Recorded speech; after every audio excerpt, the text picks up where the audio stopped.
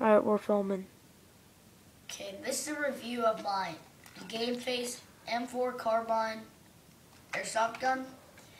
Overall, it's a pretty good gun. We'll show you how you can all the parts and what's good and what's bad about it. Okay, let's take it all apart now.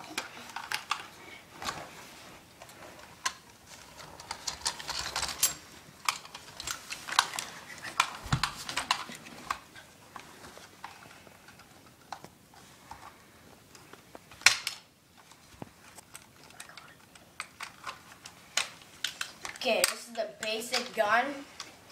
Oh, you can take this off too if you wanted, but not many people do that. Here's where the battery goes. Right here. All you have to do is plug it in. But first you probably want to have this stuff on. And all you have to do for this, the thing on the bottom, all you have to do is push it down. And you can get it for at Dick's Sporting Goods for about $150, including the tax on it. Yep. Put it together. And all you have to do is charge the battery for about, if you want real good power, about 6 to 4 hours is pretty good for this. 6 to 7. We'll make it high performance.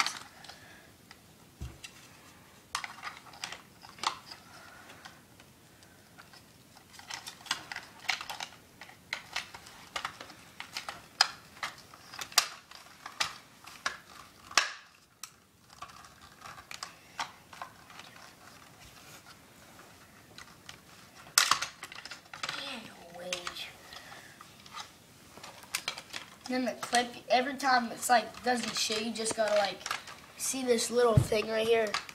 You just gotta keep twisting this till the BBs come up. But what's bad about it is that at the end of the BBs, when the spring doesn't go up high enough, you have to turn it upside down to finish the clip. So that's a bad part. Overall, the clip is pretty sturdy. It's all made out of plastic. It's got a cool design, as you see. See, it kind of took me quite a bit, but as soon as you put that on, it's pretty tight.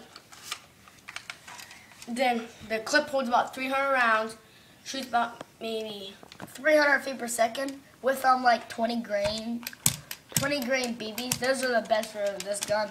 It's pretty accurate for 50 feet, you'd say. Yeah. Then you have an adjustable hop-up sight. Yep. It's easy to put on, and if you want to, you can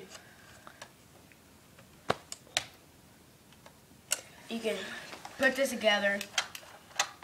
No, you did it wrong. Right there. It's a nice little handle grip. Plus, no, he didn't. He messed this up already. Okay. Then right there, and then pretty much you have a clip. All I do is fill it up, twist it a couple of times, then boom, you're ready.